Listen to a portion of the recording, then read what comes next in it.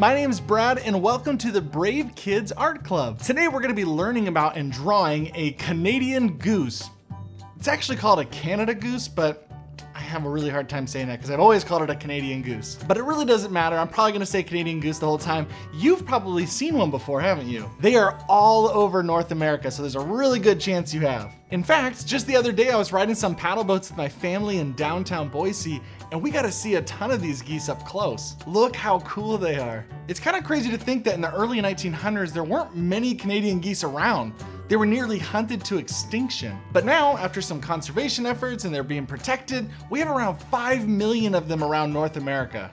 I don't know about you, but I am ready to draw one. How about you? Awesome, okay, well let's go get started. All you're gonna need is a clean sheet of paper, a nice sharp pencil, an eraser, a dark marker or a pen, and of course, something to color with. All right, well, let's start drawing our Canadian goose. I think I wanna have mine swimming. So I'm gonna start with the basic shapes first, and I have to kind of decide where they're gonna live on the page just to make sure it all fits. So I'm gonna think of the head's gonna be right up here with the neck, and then right over here is gonna be the body. Okay, so I gotta put it a little bit to the right and near the bottom so I have enough room for that long neck. I'm gonna start with an oval shape, kind of like a football shape. So let's do it right down here. We're gonna start with it, maybe kind of play with it a little bit. Ooh, it's getting bigger. Okay, perfect. Doesn't have to be perfect. We just need to have the main mass or the area for the body. All right, so you got that down? All right, let's put where the head's going to be. Let's see. This is gonna come out. Let's put the head right over here. Let's put the head right over here. A little circle. Okay. Now they have really big bodies and they have long necks, so I wanna make sure I have room for that. So let's connect the head to the body next. I'm just gonna roll off this curve, just follow that curve, come down, and then bring it back to the body. Well, I could probably bring it down lower. Let me erase that so it's a little clearer. All right, so there we go, we got that. Roll it down, and then we gotta do the other side of the neck, which is right about here. So let's bring that down. We'll just copy this same exact shape.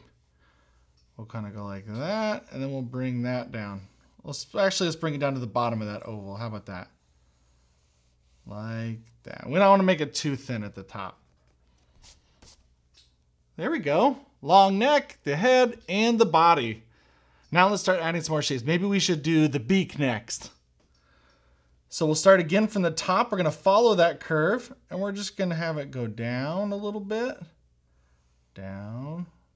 It's got kind of a longer bill. And then we're gonna kind of go straight back over here. Let's see. How about that? That looks pretty good, huh?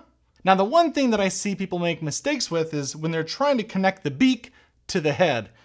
And if you do it just like this, it looks like they have big old cheeks, but that's not actually how the beak fits on their face. It wraps around their face a bit. So we can erase this part right here in the middle. We don't need that. We want it to connect, but we're gonna go up here and do this funky little shape here because this is what it actually looks like. Well, it's like a weird S shape. But now it actually fits on its face and it's not just jutting off the front end of its head. It wraps around the face. And then we can add more details here in a second on the beak. Just like all geese, Canadian geese migrate to warmer, safer places during the winter to help find more food and to raise their chicks, which sometimes mean they can fly huge distances, like 2,000 or 3,000 miles. And when you look up in the sky, you actually might see them flying in a V formation. It looks just like the letter V up in the sky. Why do you think they do that? It actually has to do with wind resistance, so it makes it easier for the birds in the back of that V to be able to fly because there's less wind hitting them in the face and slowing them down. Then naturally the bird in the front would get tired, so when it gets too tired, it would just move to the back and the other ones would move forward. And when they need a break, they just go to the back. How cool is that? Now, for the rest of the body, it's not really rounded off on the end because the feathers all kind of shoot off the back. They fold back and you'll see them kind of pointing out. So what we're gonna do is we're gonna do a little bit of pointing this, adding this little point on there. So we're gonna go back like this, follow that, and let's just add a little point. There we go, where his little tail feathers are. Now there's a lot of little details we can add on here, but we'll try to simplify them just a little bit. If we go off the back here, kind of do a straight line off the back. We'll add a few little feathers. They have a bunch of little feathers that kind of stick out, so we don't want to make it too perfect. So maybe we have some feathers there, and maybe right about, let's draw a line right to this little point. And then let's do maybe some feathers that go a little bit further. They have these little black tipped feathers right here in the back, like that. I'm trying to make it look as much like a Canadian goose without, you know, adding so much detail that it gets really complicated. I like to simplify what I'm drawing just a little bit. Get the idea, get the essence of what we want to draw. All right, so we got that. We got the body, but we don't see all of this when they're swimming, right? So let's do a little wavy line here to add the water.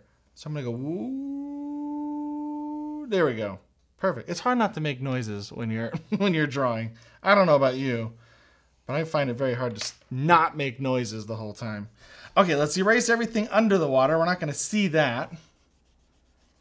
Oops, almost bent my whole page. Oh, there we go. It's starting to look really good. Okay, what's next? Let's see. Maybe let's do the line here so we remember that this is going to be black. That's where it kind of ends off. The whole head up here is going to be black except the chin strap, right? This little chin strap. So if you need to erase some of that. We don't need the rest of that circle. Those are just guides for us. Now what we can do is go from here. We'll go back.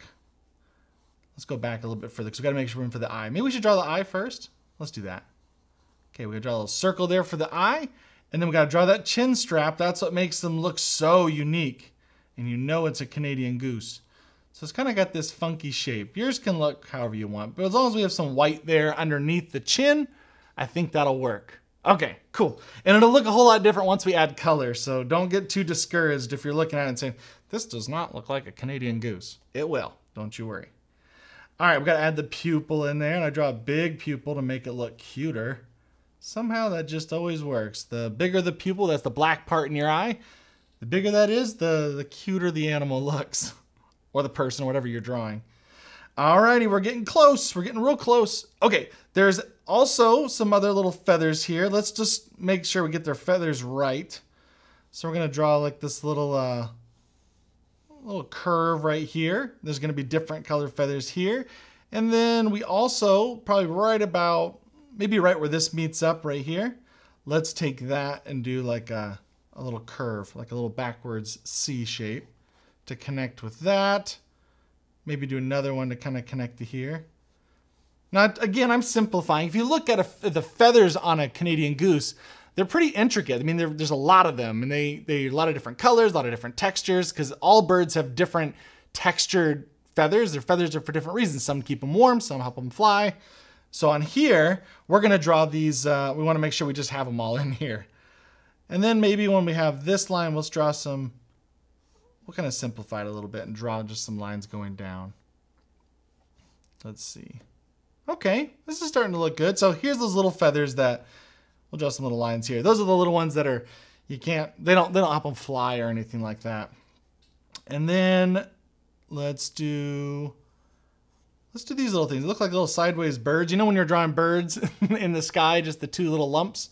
Let's just do that on the side. Let's do a few of those to kind of show that the way that their feathers look. It's super easy to spot a Canadian goose because you can tell that long black neck and then they have that famous white chin strap. But that got me wondering, why do you think they have such long necks? There's actually lots of reasons, but two of the main reasons are it helps them get food. So when they're in the water, they can reach down under the water. And then when they're on land, they can have more options for food because they can reach higher. And the second reason surprised me. I didn't realize that when they have a longer neck, it allowed them to have a wider field of vision, allowing them to see predators from farther off. That's a pretty handy superpower. All right, I think this is looking pretty good. Is that neck long enough? Yeah, I think the neck's long enough.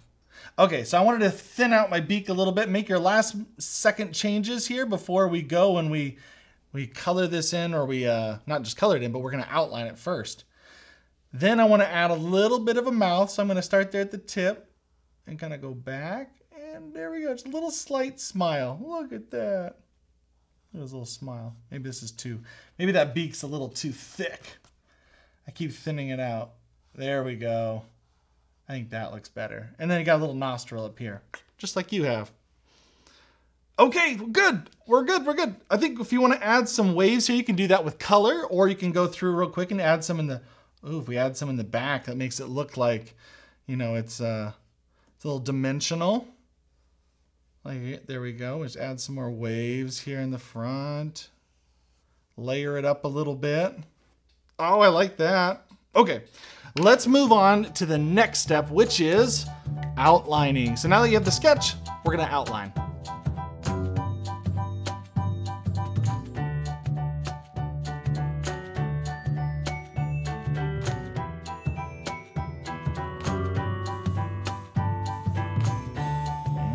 Go. Okay, so we have it all outlined. Ooh, I'm excited to color this in. But first, you have a big eraser. That'd be really nice to have. You can use your little one too, but I like to have a big one so I can go through and I can just wipe off all of the under sketch, and then nobody even has to know that we had to do a lot of sketching and a lot of work before we got to this point. But next up, all we have to do is erase this and we'll get to coloring. So I'll go ahead and do that. Go ahead and take some time, color yours, and we'll catch up at the end. Which fact is not true about Canadian geese? I'm gonna say it again, not true. A, they can breathe in oxygen while both inhaling and exhaling. B, they are the fastest bird in the world. C, they will not back down from a fight. Or D, they lose all their flying feathers once a year, meaning they can't fly for a few weeks. The answer is B, they are not the fastest bird in the world. And there we go, all colored. Oh my gosh, doesn't it make a huge difference to add the color on there?